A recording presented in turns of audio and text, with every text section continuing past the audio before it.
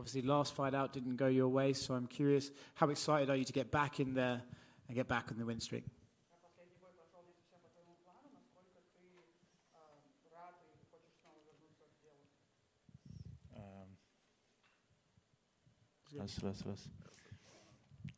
Насчет последнего боя. Было сделано много ошибок, и это было перед боем. На самом деле ничего удивительного в бою для меня не было, потому что я знал свое состояние. Вот.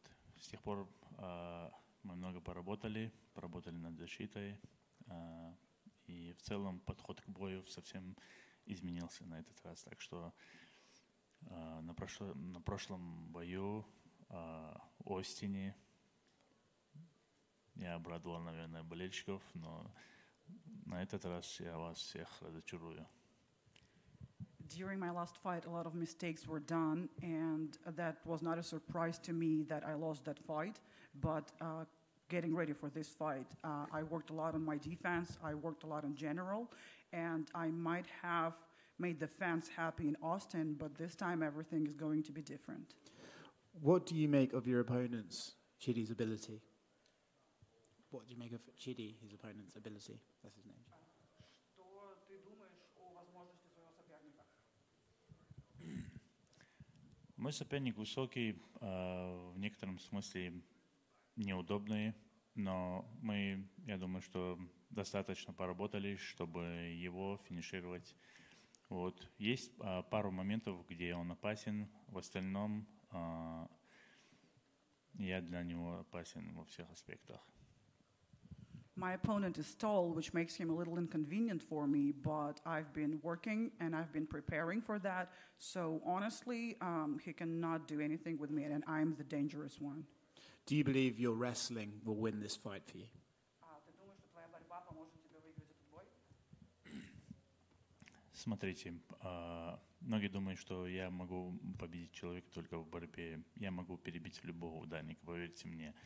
И Чиди входит в тот же список. Так что я не считаю, что он лучший ударник, чем я. Да, у меня хорошая борьба, я могу забороть любого в нашем дивизионе. И, естественно, я постараюсь при любом удобном случае для меня воспользоваться своей борьбой и финишировать его. Look, guys, you only see me as a wrestler, but trust me, I can hit, I can work standing up, and I can beat everyone in my division. So my opponent is not an excuse, but if I'll get a chance to use my wrestling, of course I will do that. Oh, quick question. Is your nickname Machete? Твоя кличка Мачете? Мне не нравится ни мачете, ни что другое. Я хочу, чтобы меня называли Альбертом. Это мое имя. I'm not a fan of any nicknames, Machete or else, so I prefer to be called by my name, Albert. Okay. And in a couple weeks, we have a pretty important fight, obviously the title fight in your division. Just curious, any thoughts on the rematch between Pereira and Adesanya? Через пару недель в твоем дивизионе будет титульный бой. И что ты вообще думаешь о рематче Перейра и Адесаньи? Вы знаете, если Перейра его выиграл 3 раза, я думаю, что 4 раз он также сможет. Потому что для Адесаньи это будет психологический такой барьер, который навряд ли он сможет преодолеть. Pereira won 3 times, and I think that the 4th time will be no different. For Adesanya, it's a mental barrier that is very hard for him to overcome. So I think the result will be the same. Thank you. Yeah. What is your training sessions with Sean Strickland like? Because I see him talking a lot about you on Instagram. So what are those like? Как выглядят твои спарринги с Шоном Стрикландом, потому что он много о тебе говорит в Инстаграме, но ему интересно, как это выглядит. Шон Стрикланд безумный боец, он в некотором смысле даже сумасшедший. Он любит спарринги и только. Вот. Мне нравится с ним тренироваться.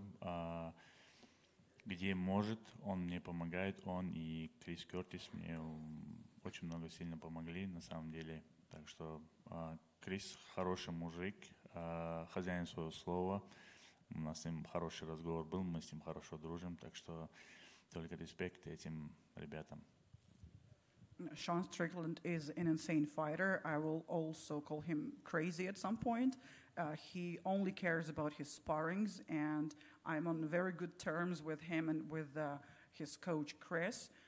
They help me a lot where they can, and we're on very good terms with Chris. He's a man of his word, and I only wish the best to these guys.